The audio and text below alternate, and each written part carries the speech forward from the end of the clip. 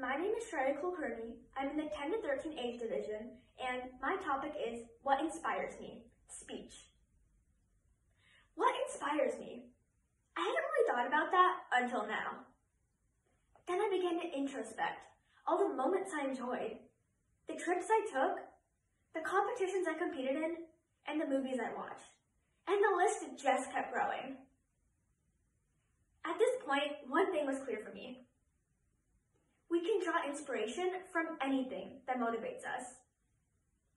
Our brains are wired to find inspiration in anything we believe in. Quote, "The power of speech is the ability to say a lot in a few words." End quote, by Plutarch. Hi, my name is Shreya Kulkarni, and today I will be talking to you about what inspires me. You guessed it, public speaking.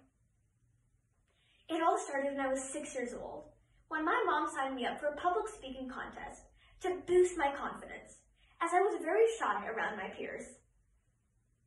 At the end of the day, I walked down the stage with a first place trophy in my hands. After this life-changing event, I was fully invested into public speaking.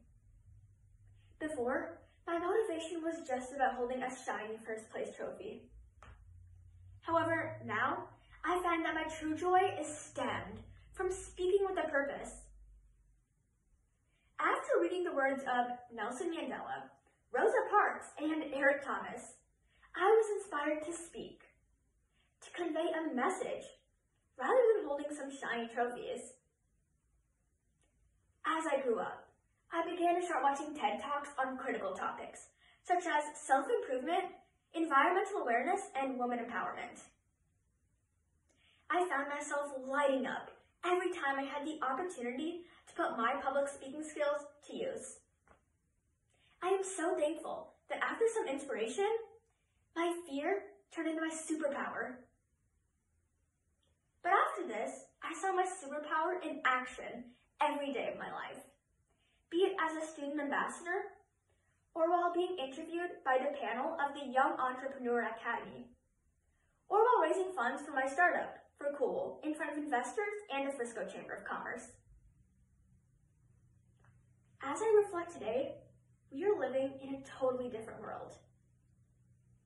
Social distancing has become the new norm, and in these difficult periods, it is extremely important that we know how to effectively communicate and motivate others.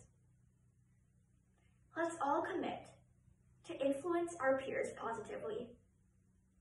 Let's communicate what we need and speak up for what we believe in.